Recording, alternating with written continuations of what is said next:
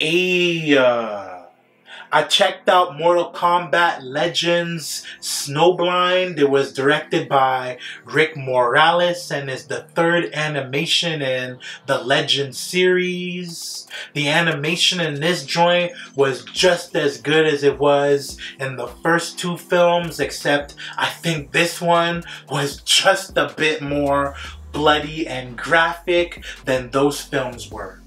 Also, the fatalities were hella brutal and extremely detailed, especially Kano's.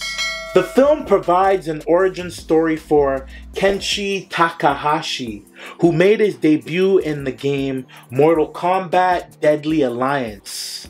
In the film, Earthrealm has turned into a wasteland by a revenant, plague, and wars. Kano is the leader of a murderous group called the Black Dragon, whose powerful enforcers include the Soul Snatcher Shang Tsung. The Black Dragon take over towns by force and make survivors pledge allegiance to Kano.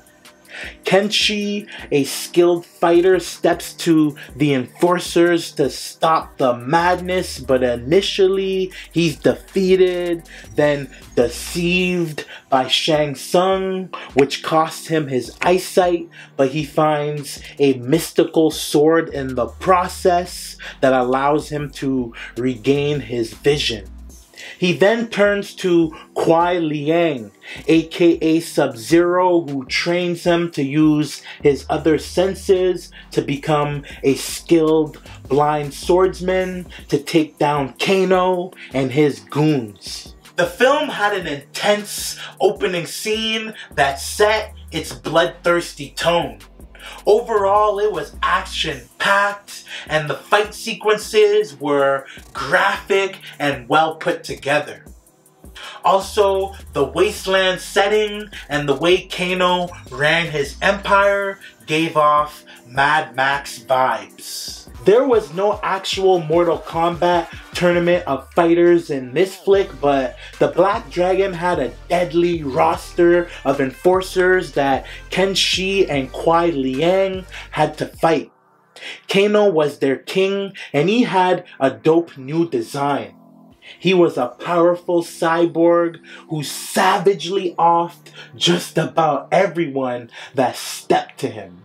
He also had a good sense of humor. My favorite character has got to be Tremor though, who was also an enforcer for the Black Dragon. Tremor's design and abilities were a lot more intimidating and powerful than in the video games. He had both rock and fire elemental abilities that were amazing to see in action. Also, Kenshi's abilities with his sword were cool too, especially the way his vision looked during battle while he was equipped with his sword. I enjoyed the film's story. It was filled with twists, surprises, and Kano was a dope villain. The film really proved that Mortal Kombat has a roster of deadly fighters with interesting backstories other than Liu Kang that can star in films. So I'm gonna go ahead and run it 4 mics.